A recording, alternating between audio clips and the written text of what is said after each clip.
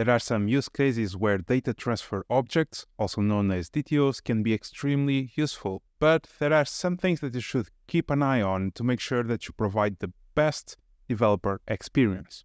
And those things are the ones that we'll see in this video. First, let's talk about what is a DTO, data transfer object. The idea of a DTO is that you will have an object that is responsible to hold all the data needed when the data needs to go across the network through a connection. So as an example, if you have two services that need to talk with each other and they need to send a message, that message will be a DTO. And it's from this minor detail that we can extract all the essence of a data transfer object. So in the day-to-day, when you need to move the data of an object from one system to another, you will need a data transfer object to make sure that you can quickly and easily serialize and deserialize the data on the other hand. The format where you are exchanging the data, if it's JSON or XML or YAML or whatever, it doesn't matter.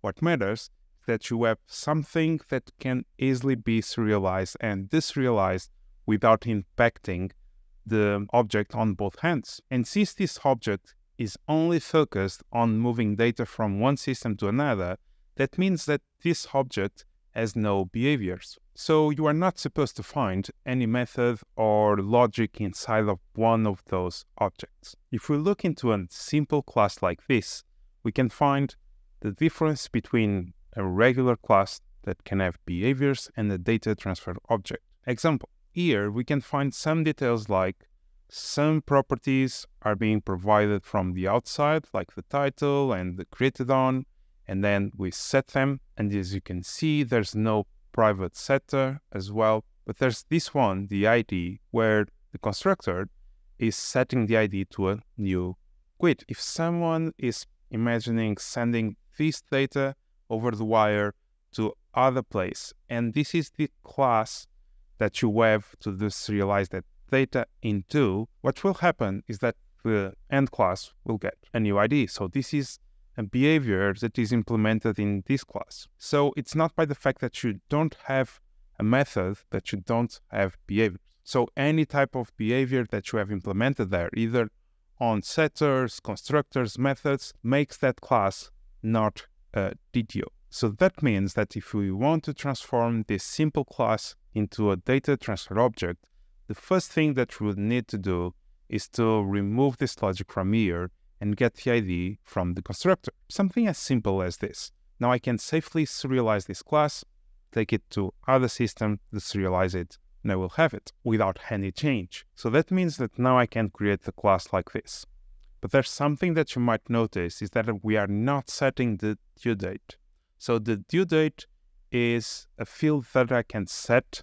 It has a public setter. So I can come here and I can set a date, but I can't do exactly the same for other fields like the title. So this raises the question, should a DTO be mutable or not? Personally, I prefer to have immutable DTOs. Why? I like to capture on the DTO the data that is coming in, and I want to make sure that no one will change it till the end, because I want that DTO to be the representation of the thing that I got. Why? Since usually a DTO will come from the outside, right? So you have system A will call the system B, and for that is sending an object with a given set of properties. I want to make sure that when B is handling that data, I have exactly the thing that I got into there. I don't want to take the risk that the data will change during the process somehow. I should capture the original thing. If I need to create a new version of that object, I might create a new object, but that will be explicit. So that's why, personally, what I believe is that we could improve the design of this class by removing the setter and initializing it in the constructor. So now I can't set the property. It needs to be done through the constructor. If you don't like the approach of using the constructor, and I understand why, this way we can make sure that the to-do item will be set, but only once. So when we create the to-do item, we can do something like this. And if we want to change, for example, the title to something different, we can't. So this gives a better experience to the developer that is using this data transfer object. And since we are talking about immutability, my favorite way nowadays to build a data transfer object is not by using this method of the init. What I would like to do is to use a record. So I will have something like the to-do item with all the properties. So now we can throw away this one, but also we need to revert this implementation, because in the default implementation that is being generated by the record, we need to do it through the constructor. So you have several ways to build your data transfer object. You can use a class, you can use a record, you can use the init setter, so you make sure that you only set it once. It's a matter of preference, I believe. I like the convenience of a record. You quickly have an immutable object. They have a lot of things in place that will help you out, and that's the reason why I usually go into them. The other thing that I like on the record is that if you see something else besides this definition, if you see that we go here and we start having things like private fields, for example, private boolean something, or we have a method here, it's a warning sign that eventually this is no longer a data transfer object. So while we keep the record to something as simple as this, you know that you will have the properties there, there's no logic, and you can safely serialize and deserialize that object. The next thing that we need to consider is naming. This is not a good name for a DTO. Why? It's not explicit that this is a data transfer object. If I'm maintaining this software, I never touch this class, I might think that this is in fact a regular class that has no behavior. Maybe I can improve it by adding things here. I might consider to move some logic like this into the constructor once again. So that's why we usually add a suffix like DTO. But this doesn't mean that a class that is a DTO can only have a suffix DTO. There's several types of suffix that you know in your day-to-day that a DTO can have. For example, you can have the to-do item create request, or the create to-do item command is a DTO as well. You might have something like to-do item view model is also a DTO.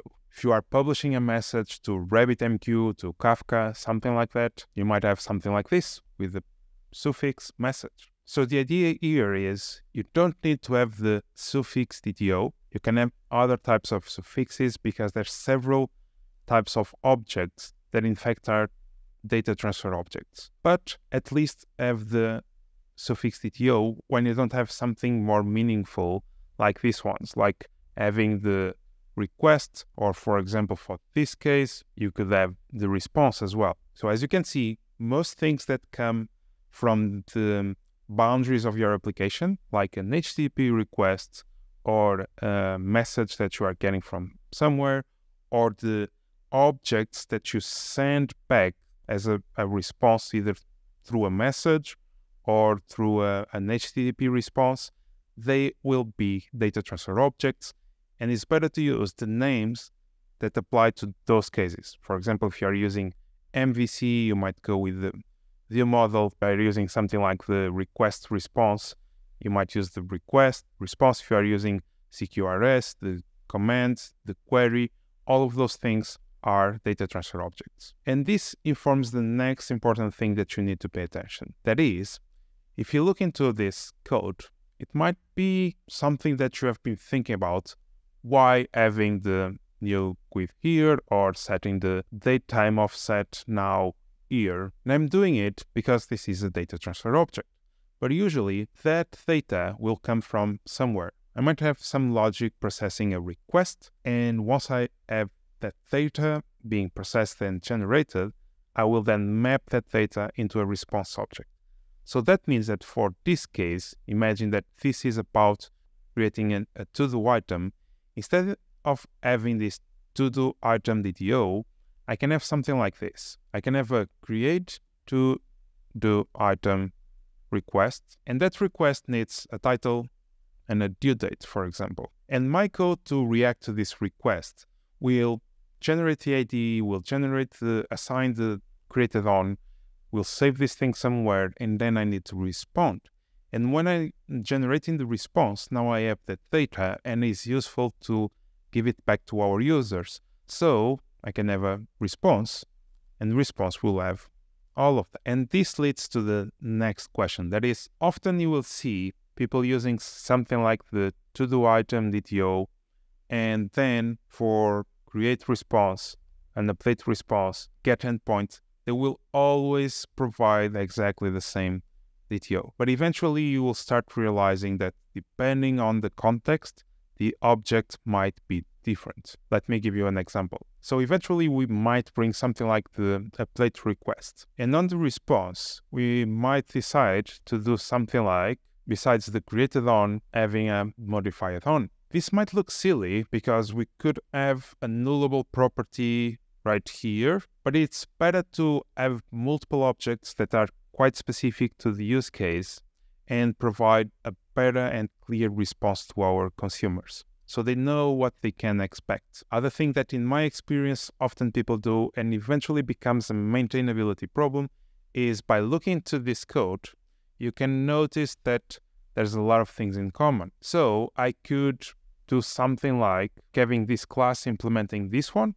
So now I don't need to have the same thing over and over again, saying like inheritance, and then only extending it with that property. From my experience, for data transfer objects, it's easier to keep them separate, and eventually you might need to go to multiple classes to update them, but it's better to keep them apart than eventually adding a property to some place and it will be available where it shouldn't be, and you might not even notice it. But that doesn't mean that you should use the data transfer objects everywhere. There's a trade-off involved, and you can watch this video right here where I will explain you the good and the bad part of using data transfer objects.